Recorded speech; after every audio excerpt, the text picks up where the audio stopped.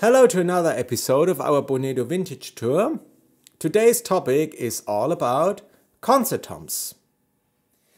The kit that we have here is a Premier Mark II Soundwave. The shells are a bit undersized, which basically means that the bearing edge of the head sits in a 90-degree angle to the tension rods. The Soundwave Mark I had the regular diameter shells. Soundwave Mark II was first introduced in 1980 in the 1980 catalog of Premier. And as I mentioned before, the shells are a bit undersized. They are actually very, very, very thin. They consist of, I think, 3 ply of Scandinavian birch. And the bigger toms from 10 onwards do have beech reinforcement rings that the tom itself doesn't get out of shape.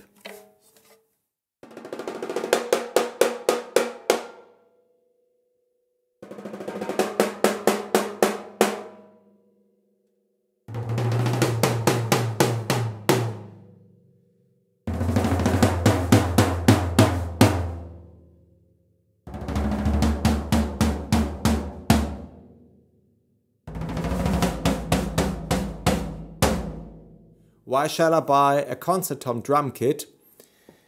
Well, easy answer, because they simply sound wonderful, at least in my opinion.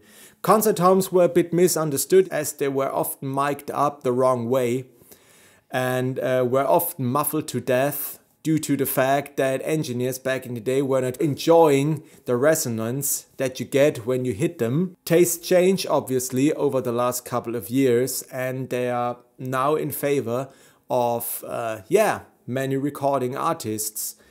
That thing here is an exact clone of the Phil Collins sizes, as I'm a total Phil Collins nerd, and I got this kit for a ridiculously low price a few years ago.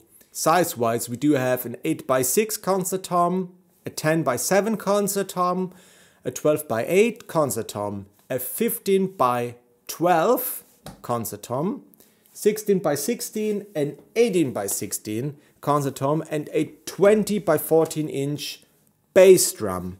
Snare wise, we do have a 14x8 Noble & Cooley solid maple shell, and as a second option we also used my 14x6.5 Los Angeles Camco snare drum.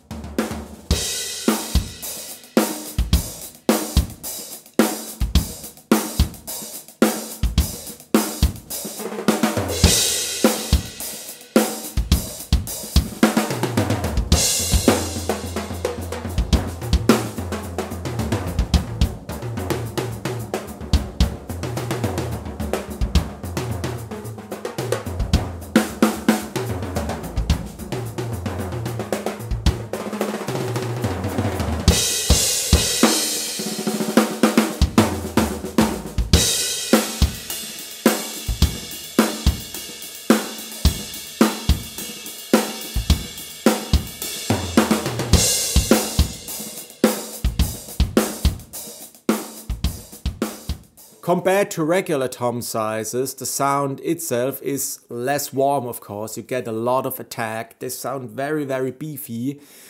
I should mention that I tried to clone the Phil Collins sound as close as possible. So some of the toms here are not absolutely in tune, as Phil Collins liked that barking sound of the concert toms.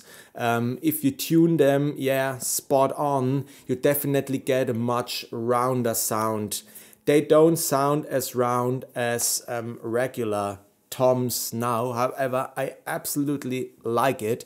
They cut very, very well. They are very, very loud. They project very well, which is maybe also the reason why famous drummers like Taylor Hawkins from the Foo Fighters, or a Christian Eigner, which is the drummer of Depeche Mode, the live drummer of Depeche Mode, use concert toms in a live setting. Head-wise, we do use Remo drum heads. So on the 8 and 10, we do have Remo Diplomats, so very, very, very thin heads. On the rest, we do have Remo Ambassadors. On the kick, I differ a bit from Phil. I do have a Power Stroke 3 Clear on it. Phil always used the coded Ambassador. However, I'm not a huge fan of Ambassador kickheads, as they don't give me that punch that I like when playing a bass drum.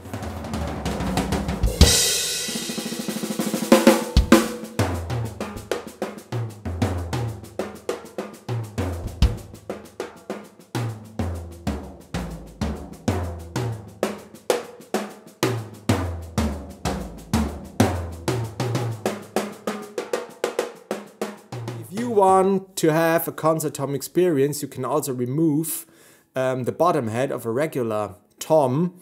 However, one should be a bit cautious due to the fact that there is a bearing edge on the bottom and the lugs here can start to rattle. So yeah, if you do a record and you want to have that particular sound, be a bit cautious that it doesn't ruin your record.